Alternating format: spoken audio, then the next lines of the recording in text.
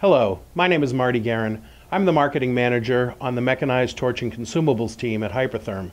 Today I'd like to share a little bit of information about our unique SilverPlus electrode technology and how it can help your company reduce operating costs.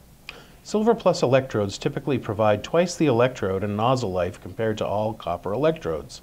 This video will highlight the differences in the way silver and copper electrodes wear.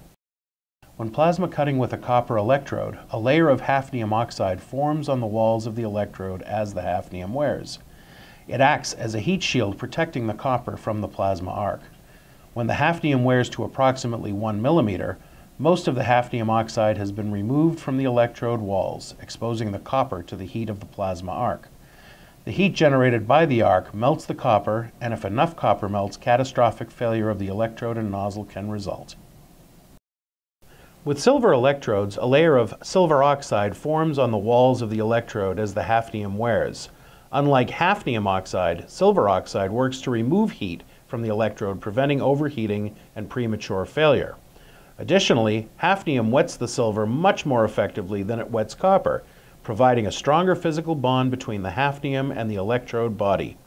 While a copper electrode is fully worn at 1 millimeter, a silver electrode can cut until the hafnium is worn to 2 millimeters while still maintaining good cut quality. If your system has a torch height controller that uses arc voltage to maintain the torch to work distance, the arc voltage must be changed to achieve maximum life and cut quality from a SilverPlus electrode. As a silver electrode wears, the set arc voltage will cause the torch to move closer to the plate. When this happens, the system is no longer cutting in the optimal part of the plasma arc, and you'll begin to see greater angularity in your cuts. By increasing the arc voltage by 5 volts, you can continue cutting with the same silver electrode and attain acceptable cut quality.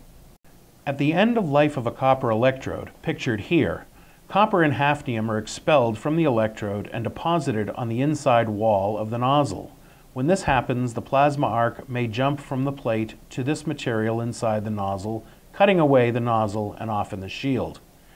In silver electrodes, pictured here, the stronger bond between silver and hafnium and better thermal conductivity of silver results in less material deposited on the inside nozzle wall, extending the nozzle life. So what does all this mean for your operation? Typically, companies that use SilverPlus electrodes experience double the life of electrodes and nozzles, which reduces the cost of their cutting operation. The graphs pictured here show the improved life of SilverPlus electrodes over standard Hypertherm copper electrodes. Please contact your authorized Hypertherm dealer to arrange to receive a sample of SilverPlus electrodes. Please also see our video on the different silver-copper electrode technologies and why Hypertherm's is the best. Thanks for watching.